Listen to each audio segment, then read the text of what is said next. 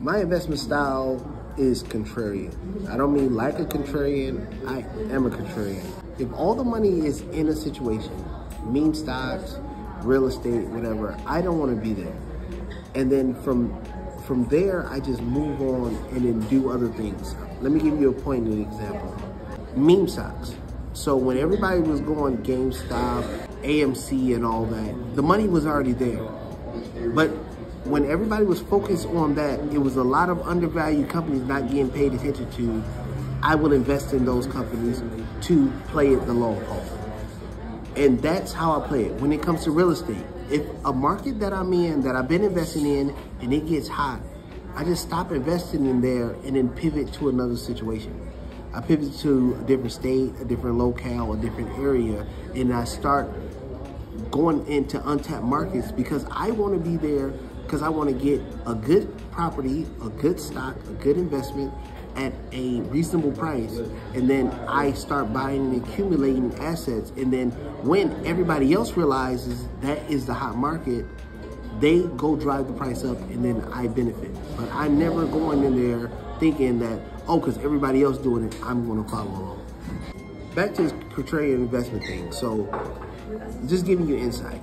So back in 2008, financial crisis, everybody was hard on the banks, and everybody had a right to be hard on the banks. The nefarious things that they did was something that people should pay attention to. From 2008 to 2012, you had the Citibank do the reverse split, and you had other different avenues, Lehman Brothers going bankrupt and things of that nature. I just let the water settle. And then I started looking at, i.e. Bank of America. That's one of the stocks that I got into. I let Bank of America get close to its 52-week low, and then I backed the truck up in it because it was out of favor. I knew eventually that it would come back after it got rid of its, debt obligations and stuff that they owed to the government.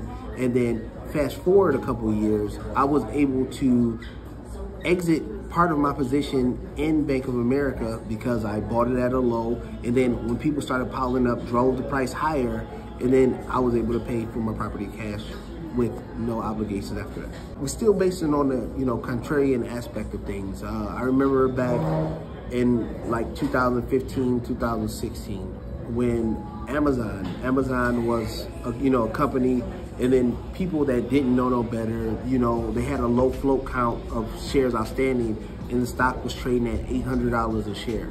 And then people looked at the price of the stock and thought that, oh, this is expensive, because it was $8.11 a share. And then that's when I started acquiring the shares in Amazon. And then I just kept accumulating because of the momentum, the revenue that it was generating. More people was adapting to that, e-commerce space and things like that.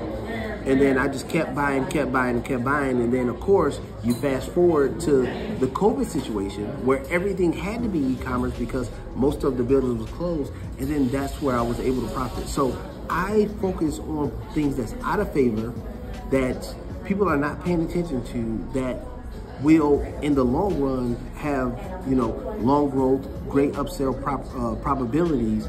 And then that's how I invest to make the most alpha out of my money. In the realm of real estate, so in 2012, of course, I wasn't in the country, but the value of real estate here in Florida was fairly low. But when I got here in 2013 and 14, I started accumulating real estate at the lowest prices. Nobody's paying attention to Florida because this is where people's second and third homes was. So I was accumulating.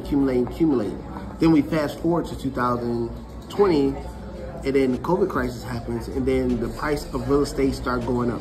Instead of me keep piling on here in Florida, I pivoted to other states where it wasn't the quote-unquote place to be, because the things that I seen was the expense or the prices of real estate became so expensive in Florida, the price of rent became so expensive in Florida that people that lived here in Florida, that originated here in Florida, would not be able to afford the livability of Florida. So I started thinking of locales that was close to Florida, but the rates was cheaper, and then I started investing in buying real estate there.